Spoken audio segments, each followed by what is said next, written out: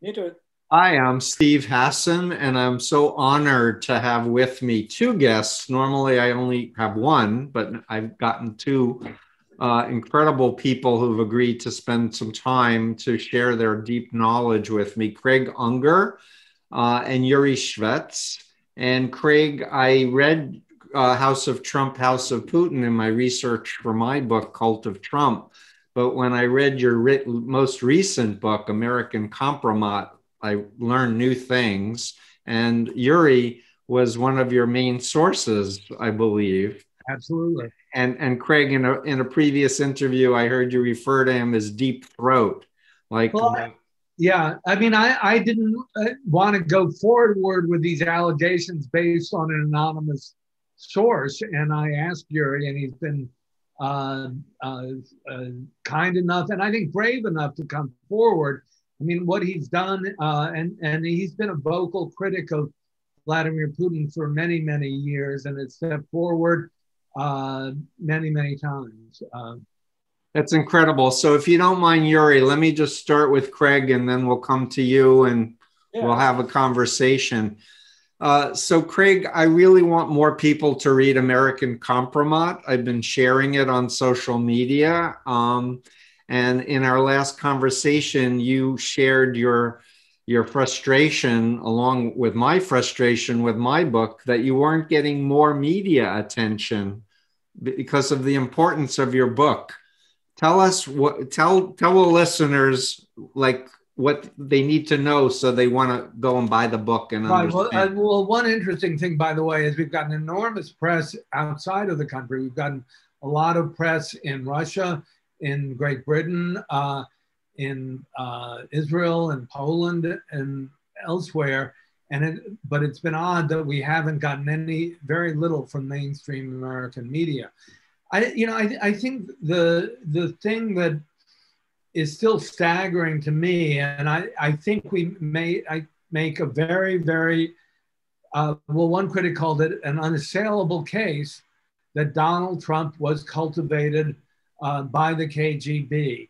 And this is something that has been alleged. A lot of people have suggested this. John Right. Brennan, really high level, powerful people in the intelligence establishment, James Clapper, John Brennan, almost every former head of the CIA before Trump. And yet no one's actually put it together what happened. And I think what I did in this book is it is the first richly detailed narrative of how the KGB did that, how they cultivated them. And it's a series of events. One thing I do, it used to be a big deal when a spy was unmasked as a spy, whether it was Jonathan Pollard or Robert Hansen. Well, right. There are at least 4 people in my book who I tie, with Yuri's help, of course, to the KGB for the first time, I think, in America. And what you see it going back more than 40 years. This is not one huge ingenious operation. Rather, it's a series of events that started using KGB protocols. And it starts back in 1980 with the simple purchase of television sets from an electronics store. This is Donald Trump's first really successful real estate development. It's the Grand Hyatt Hotel, which is right next to Grand Central Station here. Like every hotel, it needed TV sets. But what was unusual is Trump was purchasing them from a store owned by Soviet emigres, which is very unusual. And as Yuri and other sources have suggested, but Yuri was the first, one of the owners, Semyon Kislin, was a so-called spotter agent for the KGB. And that meant his job was to open the door and spot potential recruits. And that's how this thing began. Right. And and it's clear that the Soviet Union was very interested in connecting with any American businessman of any kind during the height of the Cold War, if I'm understanding that correctly. Right. They were recruiting wildly, as Yuri will tell you, but they did recruit American businessmen. Donald Trump at that time was not that famous. It was not until 1983 when Trump Tower opened that he started to become a national figure in the United States. But one of the Soviets one Soviet asset who had been recruited was the American businessman Armand Hammer, who owned Occidental Petroleum. He got incredibly lucrative franchises with the Soviet Union, and he did favors for them and was known as what Yuri calls a special unofficial contact.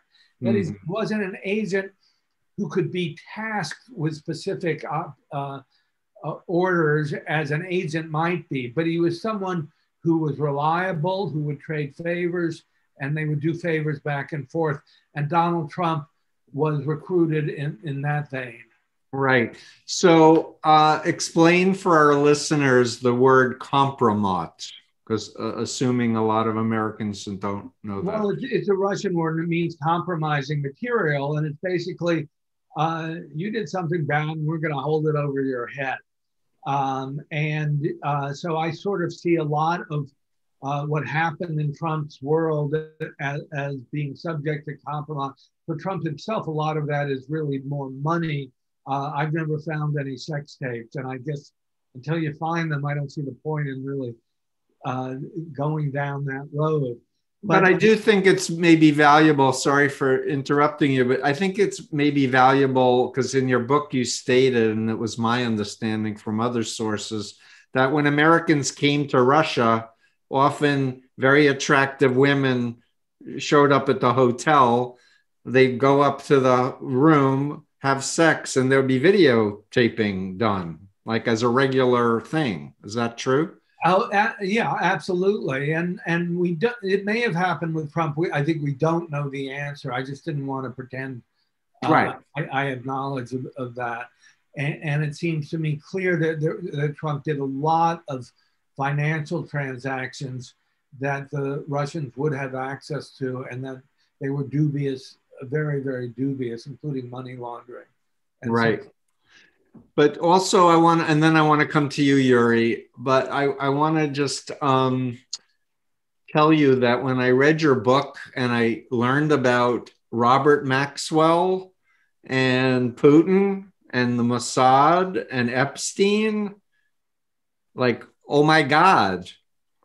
Right. There's a lot of stuff going on here. And unfortunately, I don't have all the answers. But Robert Maxwell, who, of course, was the father of Ghislaine Maxwell and died a very mysterious death himself, falling off the prow of his yacht in 1991. Was he murdered? Was it suicide? You get the same question with Jeffrey Epstein, too, of course. But Maxwell, Sr., Robert Maxwell, was quite close to the KGB and had a very good relationship with General Khrushchev. And he, like Armand Hammer, was part of that world. And Robert Maxwell would trade favors, not just with the KGB, but with Israeli intelligence, the CIA, whomever. So he was a big, big figure in that world. Right. And my understanding is Epstein was recording, maybe not from your book, but from other sources. He was recording, videotaping people having sex with girls. And absolutely. There's, I actually saw one video from this so-called collection. I tracked down a person named John Mark Dugan, who was former deputy sheriff in Palm Beach County, not exactly a high-ranking, powerful guy. If you've ever read Elmore Leonard or Carl Hyacin, he's sort of like one of those Florida lowlifes who's always looking for the angle on something. And I tracked him down by phone in Moscow, and he had left the Palm Beach County Sheriff's Department, and he had a vault with him, he said, that contained 478 DVDs of sex videos that had been part of the Epstein investigation. Dugan fled the United States and took the first plane he could get to in Moscow, And shortly thereafter, I think 3 or 4 days after he landed, he was meeting with a guy named Pavel Borodin, who was enormously powerful Russian, who was sort of almost a mentor to Vladimir Putin, and who had administrative authority of all the assets of the Russian Federation, roughly $1 trillion worth of property. So why is he meeting with this lowlife from Florida? And I think Yuri said, no, the answer is, look, it looks like he's trying to buy some Kompromat. Right. So before we move to Yuri, I just want to say again for my listeners who may not be familiar with your work, you did a book, House of Bush, House of Sod, or did I reverse the title? House of Bush, House of Sod is right. Is correct. Yeah. You got it right. And you've been a professional writer for 50 years or more.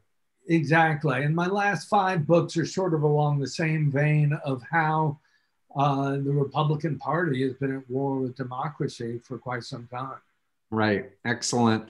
So Yuri, I'm so honored to meet you. Thank you for your courage. Can I ask you to introduce your credentials? How did you become so knowledgeable about the KGB and Trump? Well, I worked with the KGB for the intelligence service. I see. This is an equivalent of American CIA because sometimes people say KGB, and KGB, they don't understand what was KGB actually. KGB was all 17 American agencies which make intelligence community except the Defense Intelligence Agency. The rest is the KGB.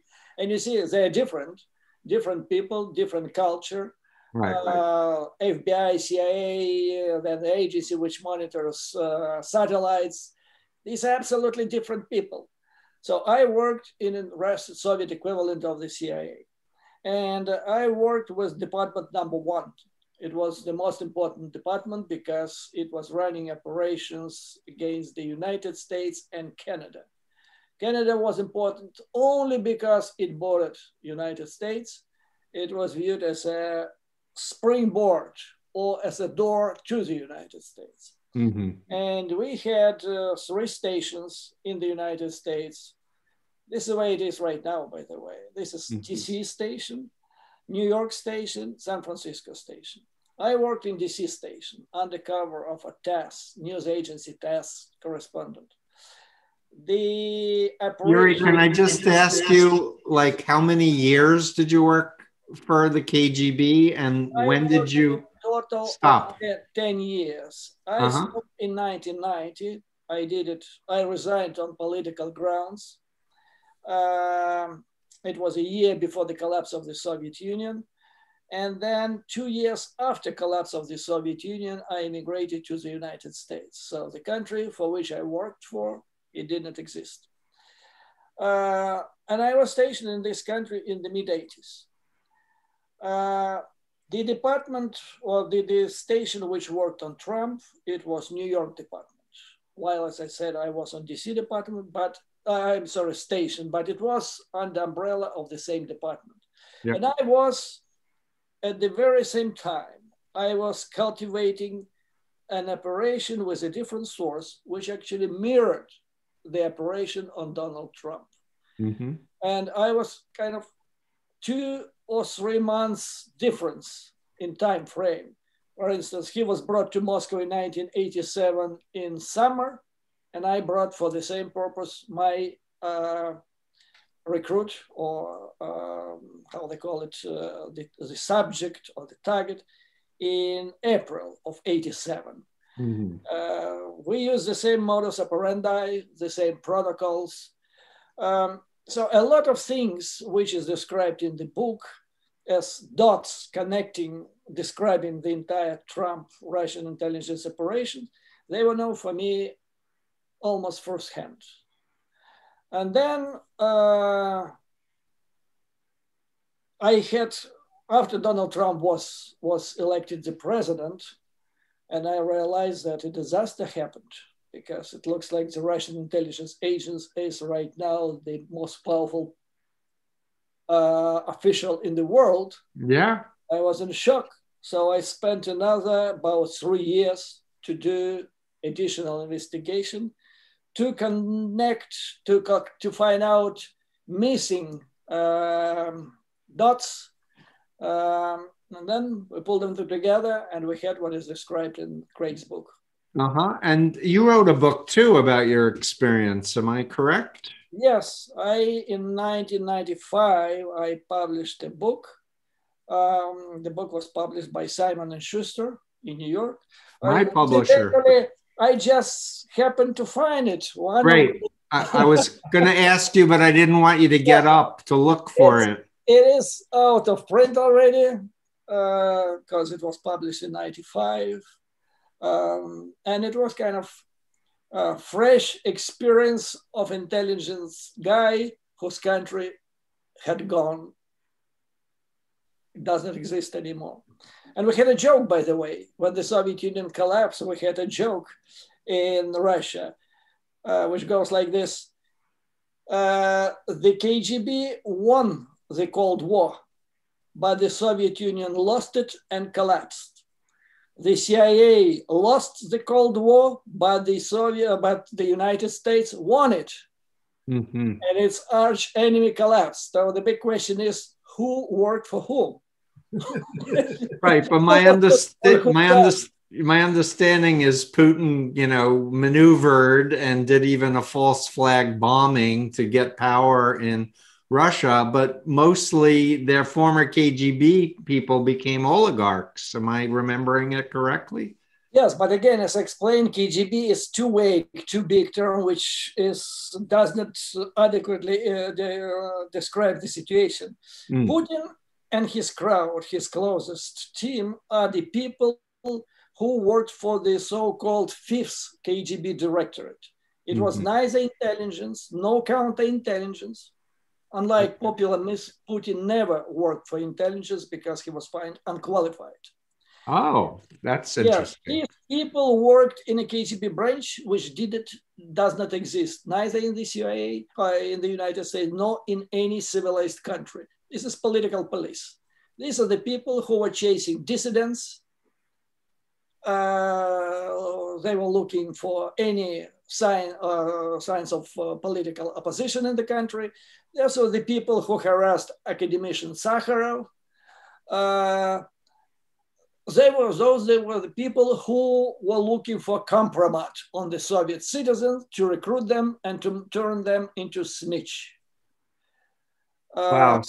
So there's so many questions I want to ask you, but I want to stay on topic in terms of Trump, because I want to state categorically, when I get interviewed now, people ask, is there still a cult of Trump? And I say, if they believe the election was won by a landslide, then they're under the spell. And if they think Russia had nothing to do with Donald Trump or his election or his policy decisions, then they're in the cult of Trump. Am I right? Do you agree with that thought, or any comment from either of you? I do. I mean, some people may be just not paying attention, but I think those are two elemental parts of it. I mean, the first one is a little different in that it seems to me the election was so public. But following how Trump was recruited by the KGB is an interesting story, but it required paying detailed attention. And I also think a lot of the country's just in denial about it, and they don't want to. And, I mean, one of the questions I puzzle over endlessly is, if this is getting such great credit, so much publicity in the United Kingdom and in Russia, why is it being ignored in the United States? And I think we're in denial about a lot of things in our public life. And part of that would be how Donald Trump, this was a counterintelligence catastrophe. This is a national security catastrophe for the United States. So if you go to the FBI, they don't want to tell you how they screwed up. Right. They don't want to admit that. And I think they brush off the real questions, which I think we have to get to the bottom of, or it will happen again. Yeah, exactly. And we know that there were huge hacks. We know, I mean, at the point that the FBI director was fired, and there was a celebration in the White House with the Russians and Russian media and not American media, I thought that was the biggest tell. Like, aside from Helsinki, and I believe Putin and not my intelligence people. That was another big one. But I think it's absolutely vital for Americans in particular to do their homework and understand the depth of the corruption of the Trump autocracy, or whatever the right word is, his attempt to create an insurrection and destroy our country. Absolutely. So can we talk for a minute about Opus Dei? Because you wrote about it in your book, Craig, and I wrote about it in my book. And I think that may be a piece of why I didn't get more media in the United States for my book too. In fact, one of the PR people actually said, if he thinks he's going to talk about Opus Dei on TV with William Barr, forget it. So I don't know how true that is. I can say that in Boston, my hometown, for years I was interviewed about cults, and then nothing for 10 years. And then I was told by a writer there that the editor was Opus Dei. And then third, I was to present in Italy at Rome at an international conference for law and mental health. And the conference itself was threatened to be canceled if I showed up to give my talks. And the person threatening said, you know, A, he was part of Opus Dei, and B, I wrote a book about Trump. And so for me, I'm fascinated. I should also say I've helped people get out of Opus Dei and recover from Opus Dei as an authoritarian cult. And when I recently watched a video of Robert Hanson's psychiatrist. He didn't talk a lot about any details with Robert Hanson, but it just didn't ring true to me to hear his explanation that he could be a devout Opus Dei member going to church every single day.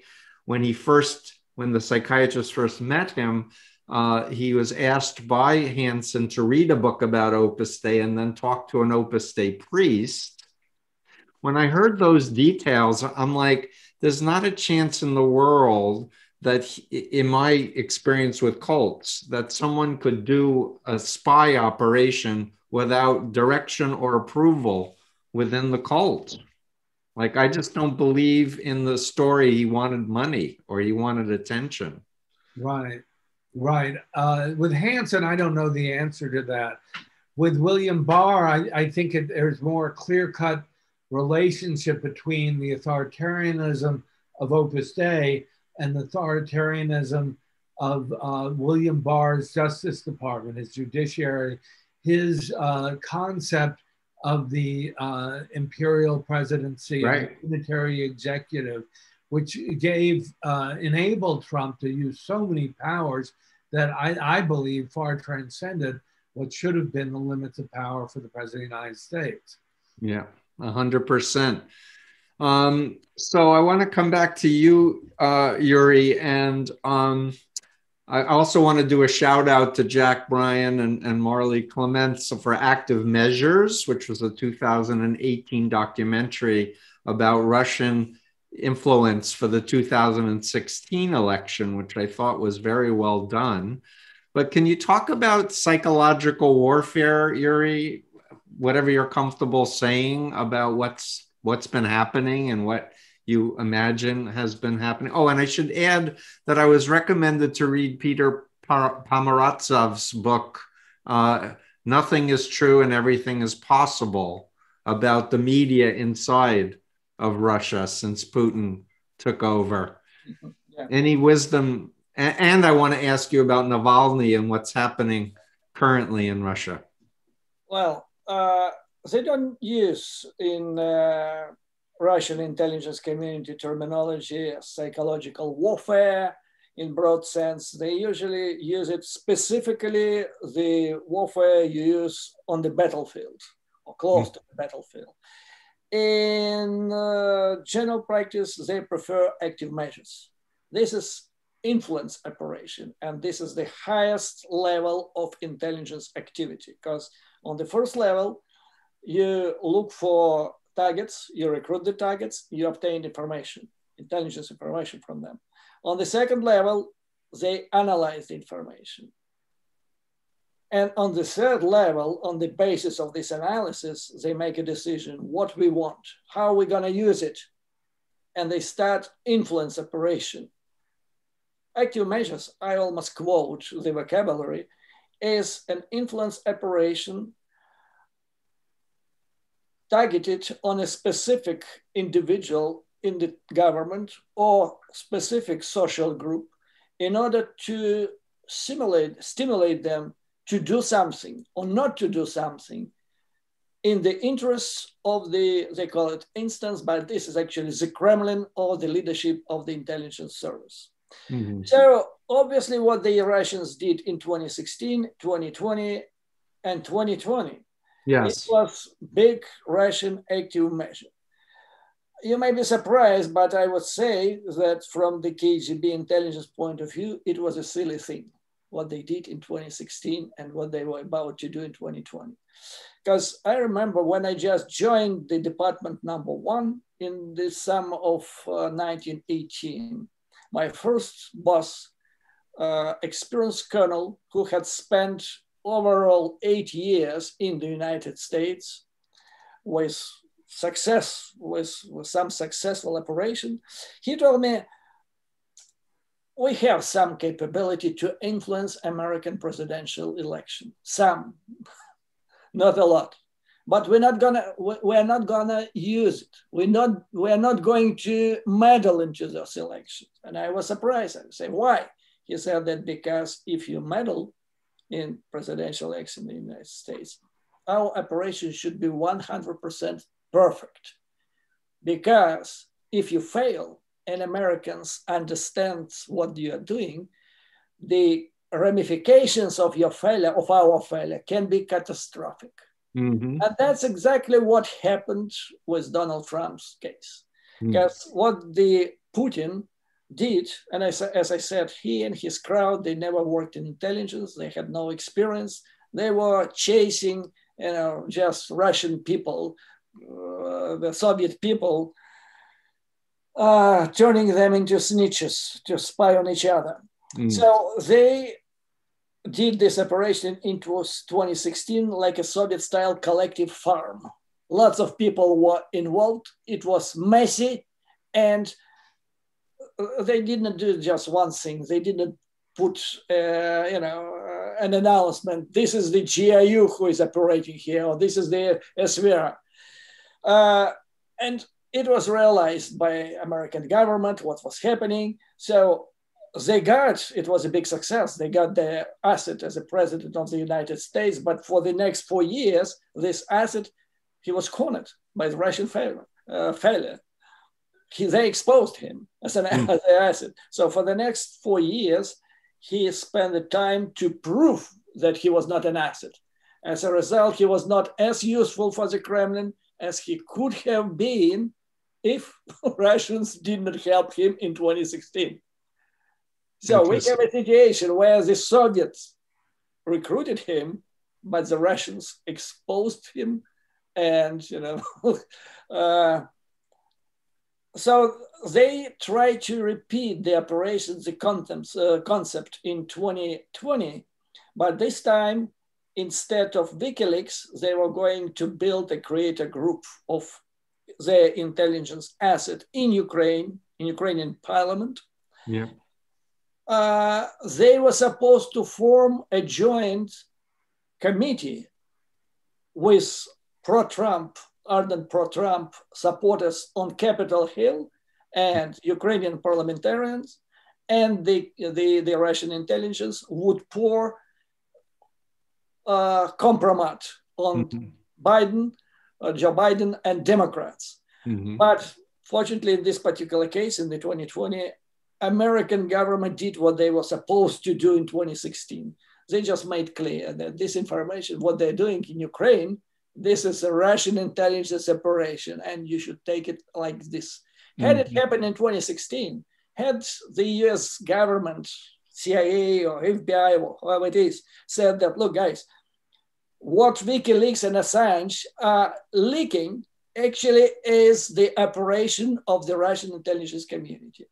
I believe that, well, the Russian operation would have been exposed much earlier. Right. And my understanding is that there are former American military intelligence, many involved with the Christian right, that were colluding or whatever to try to push Trump and their own agenda, their own authoritarian agenda. But God, there's so many other questions that I want to ask you. Can you talk about, I was looking on Twitter and Navalny's attorney went to see him and she was just arrested. Tell us about Navalny. He was poisoned.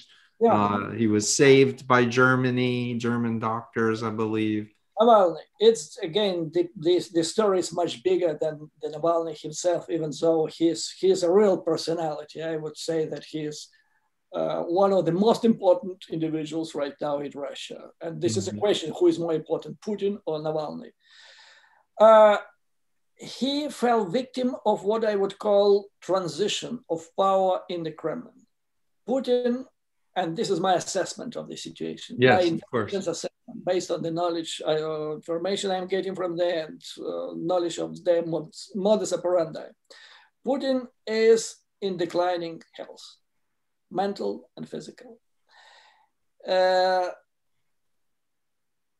His most likely successors are the top leadership of the FSB, chaired by Nikolai Patrushev, the chief of National Security Council. And it appears that they have a strange, they have developed a strange form of running this country, which reminds me Italy in the 20s and the 30s, up to 43, when they had big fascist council. And you have Duce Mussolini.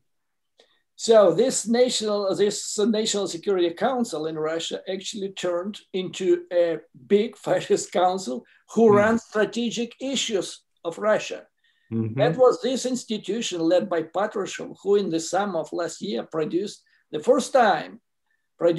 published the strategy of first use of nuclear weapons in Russia, making a statement that Russia was going and can use nuclear strike first under certain circumstances. It never happened during the real classic Cold War. While Putin right now, he shows up every day on TV sending signals that he's still alive. He's not poisoned by his former buddies with polonium or Novichok, but he's discussing things like removal of trash from the cities, what to do with confiscated lumber, and he is having meetings with young authors writing books for kids in Russia. This is not something he was discussing and he was speaking about just a year ago. He traditionally represented himself as a strategist, you know. He didn't even got involved in economic issues. He was above it, you know. He was the guy who was discussing Yalta. Well, how he would get together with President of the United States and divide the world on two parts, and you know, now he's discussing trash issue. So in this situation, it seems to me, and this is a very dangerous situation because Navalny was poisoned, and everybody is talking about Putin. Putin poisoned him. Now Russia amasses forces on the border with Ukraine, and everybody points finger at Putin. This is the guy who is doing this. I am afraid that Putin's state of health right now is such that one of his major daily preoccupation is to get to the toilet at the right time, Wow. not to miss it. It's not about Ukraine anymore. It's not about Ukraine. But this Patrushev and his gang, they're using the situation, whatever they do, any horrible things they do, they would put blame on Putin. I see. And Putin wouldn't be able to say anything. So my take is, this is the FSB under the leadership of Patrushev, who actually poisoned. And this is a fact, that was the FSB poisoned. And I believe that Putin actually had nothing to do with this. But the whole operation was designed again to show to the entire world, look, this guy is crazy. And this message is primarily for the Biden administration. Look, this guy is crazy. We need to remove him. We'll replace him. We'll be better. Why they need it? Because in fact, they're worse than Putin. These are the people who blew up multi-apartment buildings in Russia in 1999.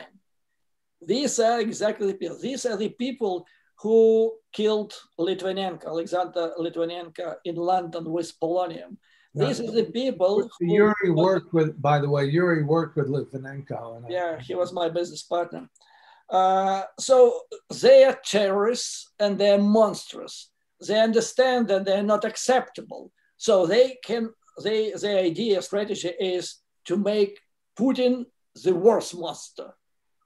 He is worse than we are. So if we remove him, we'll do a big favor to the world, and therefore we should be accepted. Wow, that's so interesting. I had not even conceived of that.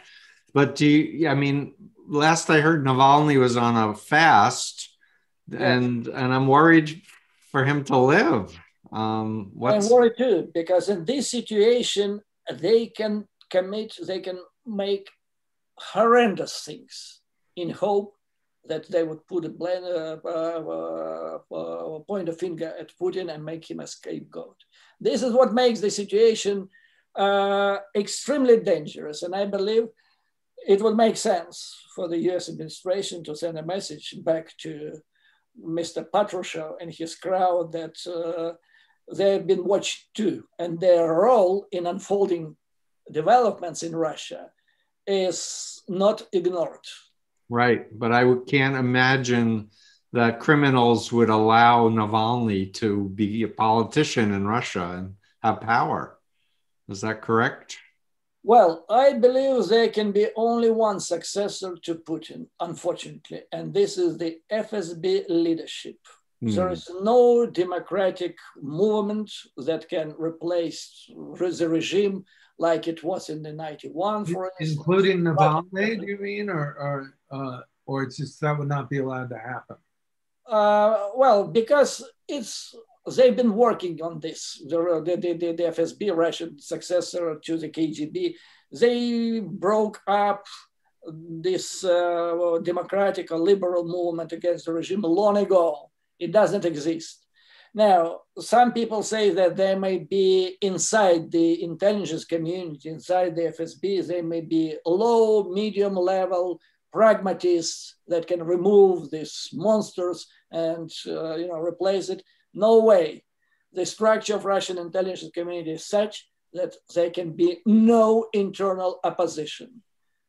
This is just the leadership which will take over, and we should be prepared for this. Wow. It's not going to be better, but they want to make themselves acceptable and accepted. Right. So you mentioned Russia and Julian Assange and WikiLeaks.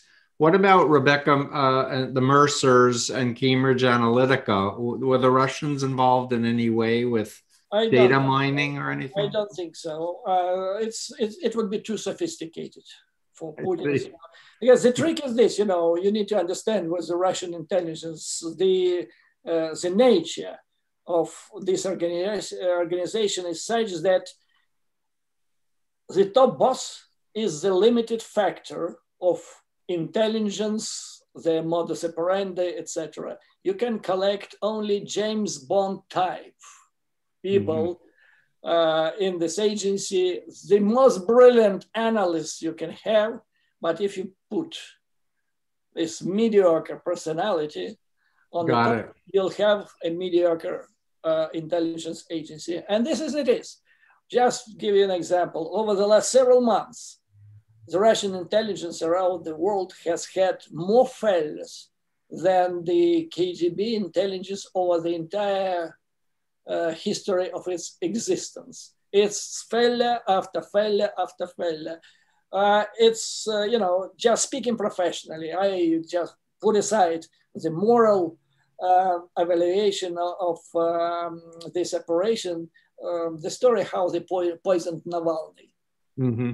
Just from professional point of view, it's a story of idiocy. Just, And I understand that there are 1 million Russian immigrants that went to Israel.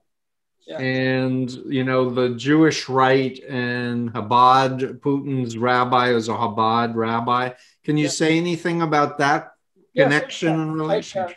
I can. In the midst of my investigation for this book, one of my special interest was Mr. Kislin. When and how he was brought into cooperation with the KGB, because when I was here, we all knew that this is our store. Mm-hmm. But I didn't know, when we met with Craig, I didn't know when it happened. So I went to Ukraine and I found an officer who in the 70s worked in Odessa KGB field office. Mm-hmm. And Odessa, it was in the Soviet Union like a Jewish city. Mm-hmm. 3 million people, like 90%, maybe close to this were Jewish. It's special culture, mm-hmm. Special literature, songs, language. And if you remember, in the 70s, American administration was putting hard pressure on Brezhnev to let people immigrate from the Soviet Union. And Brezhnev had to comply for economic reasons. And then the KGB used the opportunity. So I was told by people who worked, they had set a special department for these purposes. Every family willing to immigrate out of the Soviet Union on so-called Jewish visa was approached by the KGB with the offer. If you want to immigrate, you signed a pledge to cooperate with the KGB. If you don't sign, I didn't know that. That's interesting. In handwriting. Wow. If you don't sign this and sign this pledge to cooperate, you are not going anywhere.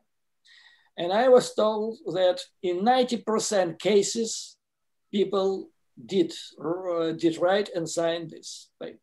It doesn't mean that all of them, having immigrated out of the Soviet Union, became KGB spies. Right. But a small number of them, there was an indication on those who did. Sure. And the indication is this: people immigrate, and then suddenly, several months later or a year later, they turn to the Soviet Union as a partner, mostly in business. They start working with the embassy, Soviet embassy, or some other agencies of Russia. So the question is, if you run from this hell where you have been oppressed, how can you, and this simple question, but no one in this country, primarily the FBI, didn't ask this question, Right. So that was the first time. The influence, the KGB used this channel of this massive immigration for infiltration of their agents into the United States and in Israel. And there was a well-known case in Israel where they had the guy Shabtai Kalmanovich, who was convicted and put in jail for being a KGB spy. Mm-hmm. But their number was much higher. Right. And apparently these connections, which they started building at the time, in the 70s, they brought some results to Putin's government. because one of the first things Putin did was he got rid of the chief rabbi of Russia, who was chief rabbi under Yeltsin. Yeah. And he put in charge his rabbi of Russia, right. other people. Laser. Of the Putin. Yes, yes, yes. Similar stories happened in Ukraine as well. And I heard that oligarchs were given Israeli passports. Is that true? Oh, yes, yes, yes, for different reasons. It's not anymore like political or security. Well, it's security because many oligarchs were Jewish. I see. It's not incidental because, you know, how most of them emerged. And again, it was unfolding in front of me. In the late 90s, the chief of the KGB, he said that we need to develop our KGB business empire. But no one in KGB knew how to do anything in so-called market economy because it didn't exist. So the idea is we have people, many of them Jewish, who operate in underground black market economy in the Soviet Union. So they were people, and in the Soviet Union, they were viewed as arch enemies. And if caught, it was executed, capital punishment. But now after Kryuchkov's directive, they turned to them and the arrangement was simple. We give you resources, we protect you, you do money and you kick back. You live a little bit for yourself, but you kick back to us. And this is a system which actually exists right now. This is the essence of the Putin's economic and political system right now in Russia. Yeah, it's criminal. And why they choose Jewish people? Because they believe that if he ever gets off the hook, this guy, we crack down on him and the Russian people will support us because it's popular, you know, in the anti-Semitic country to harass Jewish people, you know. Interesting. So it was a decision which was made with a purpose. Yeah. So can I switch and just ask the powers, and Craig, you can chime in on this too, please, that are pushing that climate change is a hoax, you know, the human climate change is a hoax. I assume that Russia is part of this, as well as Saud and as well as Coke and industries. But any thoughts, Yuri, and then I'll ask Craig to comment. Yeah. Well, it's part of the strategic view and message the Kremlin under Putin is projecting inside the country and outside of the country. The climate change issue is part of the more global issue of globalization. Putin is adamantly hostile to this view because they say that Russia is special, and this is for domestic purposes, you know. Democracy doesn't work for us. We have special country, special regime of thieves, you know, who can loot the country and stay in power forever. This is special regime, you know. So we're not like others. So they reject globalization and they reject climate change as part of this more general globalization project. And the third reason is that, you know, they are focused on looting the country. Who cares about who happens after we go? You know, we die to hell with the rest of the world. This is the mentality. They don't care on what's going to happen in the country in 30, 40, 50 years after today, you know. It's incredible. And of course, they have a lot of fossil fuel wealth. This is essential. This is essential. This is their lifeline. You cut prices for this lifeline and the regime is gone. Right. Craig, I'd love to hear from you. Thank you for your patience, but no, Yuri is fascinating. Yeah. No, I'm not sure I can speak so much to climate change, but part of what you see the Russians do is taking existing crises that are real, and it can range anything from climate change to cults in this country like QAnon. Yes. And so Reuters reported not too long ago how Russia was fanning the flames of QAnon. And what you see here going on again and again and again that is so frustrating, I think from my point of view, is so much of what is happening is legal. A colleague of mine, Mike Kinsley, coined a phrase, I wish I'd coined it. He said, saying the real scandal is what is legal. And so much of what the Russians are doing is legal. And you can see it through the powerful white shoe attorneys in Washington at the massive law firms like Kirkland and Ellis and Jones and Day. And if you're a lawyer there and you make more than $10 million a year representing Oleg Deripaska or Alfa Bank, effectively you're serving as a Russian agent. Right. You are. And I think Americans are very, very slow to grasp this and understand the dangers of that kind of thing. And that's the battle. It's sort of an invisible war that's taking place now. Yeah. Wow. What do we do, gentlemen, to try? I mean, Biden's administration is in. If you were approached and said, what are your recommendations for how to proceed to try to bring democracy, shore it up and such? What are your thoughts, Craig, and then Yuri? Well, one thing I think very strongly to finish, it has to do with the thought I was just saying, which is we have to tighten up some of these loopholes. The whole K Street lobbyists, for years I've known, most people have known how they will bend the rules to get legislation for right. big pharmaceutical companies, for big oil, whatever, to bend the rules in their favor. And now they're doing it for the Russians as well. We have to sort of tighten up that kind of thing. We have the same thing with laundering money. One of the things I show in both of my books really is how in 1984, David Bogadin, when the Russian mafia comes to Donald Trump, puts down $6 million in cash and says, I'll take 5 condos. Well, that's how illicit Russian money is laundered through Donald Trump real estate. These are all cash in transactions to anonymous entities. We have to change that. And there have been modest changes proposed in what is known as the Corporate Transparency Act. But I think they're being watered down as we speak. That kind of thing goes on in one sector after another. In Silicon Valley, the Russians are there. Look the way Facebook makes billions of dollars by promoting Russian propaganda.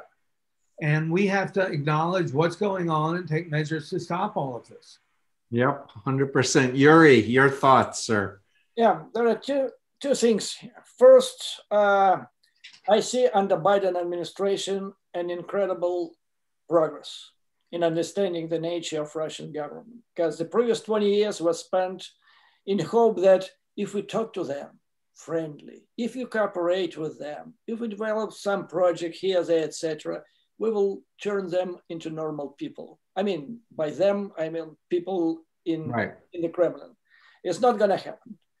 My personal 67-year-old experience clearly shows me without any doubt that the only language they understand is when they face iron fist in front of their nose. Only from position of force you can achieve any positive result with the current regime. And as I said, we will have to spend many, many years with this regime. They're weak and they're bluffing. What they're doing right now in Ukraine, this is a bluff. And they've been scaring through their agents, through active measures for decades, that Russians are so crazy that if you don't accommodate them, they will push the red button. They're not going to push the red button. Yes, they live like gods, from rags to riches, and now you push the red button? No way. They enjoy life. They want to enjoy life. This is what should be done internationally. Position of force. Because the more you talk to them on some peripheral issue, the more unhinged they become. Second, the nature of this Cold War 2.0, how I called it, is different from the nature of classic World War. In the classic World War, the key tools were nukes and rockets, right, in the Soviet arsenal. These days, the major tools are intelligence operation, deception, which is part of intelligence operation, corrective measures, and corruption. They're buying out Western political elite. In Europe, they call it Operation Schroederization of European political elite under the name of Gerhard Schroeder, who was the Chancellor of Germany and became Gazprom higher paid employee almost immediately after he stepped down from the public office. This is what they're doing in Britain. This is what they're doing in any major Western country. And this is what they did with Donald Trump. yeah. But they want to do it on a massive scale, not just one. They want to corrupt the entire American political and business elite. They have lots of money for this, lots of cash. Yeah, and even with the Magnitsky Act, where external money was frozen, of course, Putin wanted to undo that. But China is also a threat too. I'm curious about Russia and China. Any comment you want to add about that? Russia is a client state to China. I know this school of thought which says that right now China is a major adversary. We need to focus on China and forget about Russia. But Russia still has lots of capabilities, intelligence capabilities. In intelligence, they're incredible. So in order to be good with China, and they badly need money, they badly need technology, and if it's not coming from the West, they want to get it from China. So they need to do something to China to deliver. So I bet whatever they steal in the United States from through intelligence, they can sell it to China for some agreement, some deals, etc., etc. So they're in one single boat, and this is how we should treat it. Yep, I so appreciate your opinions. So if Trump gets criminally charged, we know he has a ton of civil lawsuits coming. What are your thoughts? Do you think that Trump is a threat in any way, shape, or form to Putin and Russia? Would they want to get rid of him, or is there a chance that he may sing and try to cut a deal? Speculate. It's just totally opinion. But they are in a wait-see situation. They're looking at what's going to happen next. They don't believe that he is done. There is a possibility, and they cherish this possibility, that he may continue his strategic task in this country. And the task is to break up this country from within. This is what I say that again, because for me, that's the theme. Russia wants to undo America, turn them against each other, create chaos. Please say more. What they failed to do in classic Cold War with their nukes and missiles, right now they want to break the country from within. And they focus in dividing, splitting the country. And this is what Putin has been doing for 20 years in Russia, and he's staying in power. Mm-hmm. Break up, manipulate, corrupt one part, Russia and of the United States population, and clash it with the opposite group, etc., etc. This is a strategic task. If he is successful in continuing activities in this department, he would be extremely valuable for Russians, and Russians would even put him on payroll. By payroll, I mean the opportunity to build Trump Tower in Crimea, in St. Petersburg, in Moscow. But go ahead. On the other hand, as I said, that they're in transition. The country is pretty bad shape. Economically, socially, the pressure is growing. Yep. And if he is not good, he cannot be helpful for them anymore. I believe there is a possibility, and they badly need to improve relations with the United States, with this administration. It's not easy after what they had done against Joe Biden and Democrats for years. So Biden even called Putin a killer in an interview. Right. Yeah. So I wouldn't exclude a possibility when they would exchange or swap compromising materials they have on Donald Trump for some kind of improvement of relations with this administration. Oh, that's very interesting. And I can't let you go without asking you to comment about Maria Butina, NRA, and assault rifles. Putin would never allow Russian citizens to have military assault rifles, would he? Like they're pushing here? No way. If they found, this is a popular trick in Russia of dealing with the dissidents, or opponents. They can plant a round, a bullet in the trunk of your car, stop you, and then open the trunk, find one single cartridge, and you're gone for 5 years. So there is no way they support this concept in Russia. So the whole operation, the whole idea was designed to get into NRA and to do what we're just discussing to do, to try to break the country within and use any possibility you may have this. Mm-hmm. And I can't let you go without asking about Alex Jones, because in my research for the Cult of Trump, I found out that he had taken 1,000 RT propaganda stories, spun it up, then Breitbart, and then Fox. Yes, we have to absolutely clearly understand that RT is a successor to the Soviet Gosteleradyo, or State Russian TV radio agency. And it was used as traditionally, historically, as a cover for Russian Soviet intelligence operations. For instance, in this country, there were two TV correspondents. The one in DC was a real one. The one in New York was the KGB. They had radio correspondent in New York. It was the KGB. So it was like half and half. So by default, RT is not just propaganda tool. This is the front for the Russian intelligence operations, which was used, by the way, in order to communicate with the Russian intelligence asset, Julian Assange.